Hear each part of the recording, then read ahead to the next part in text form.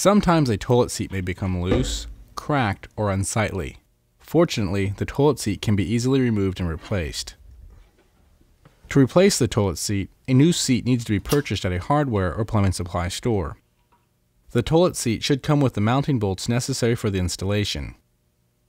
Remember to purchase a seat that fits the shape of the toilet's bowl. The tools needed are a medium to large flathead screwdriver, a pair of rib joint pliers, and in some cases a mini hacksaw. Begin by inserting the head of the screwdriver under the top of the screw cap to pop the cover and expose the screw.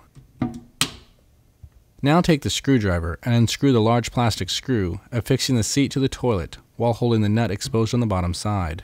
Once the nut is removed on both sides, the toilet seat should be free. If a seat bolt has become corroded, then a mini hacksaw can be used to cut the bolt. Take a mini hacksaw and saw through the screw between the seat hinge and the porcelain bowl of the toilet. The mounting screws are often made of plastic, which greatly reduces the difficulty in this method. To install a new toilet seat, first place the rubber seals over the toilet seat mounting holes. Next, place the toilet seat over the mounting holes and insert the metal washers and mounting bolts into the holes. Screw from the underside of the toilet the mounting bolts lock nuts. Make sure that they are tight enough to hold the toilet seat securely in place. A screwdriver can aid in the tightening process.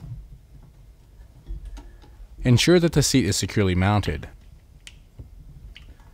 Close the mounting caps over the mounting bolts for a finished look, and the seat is now installed and ready to use.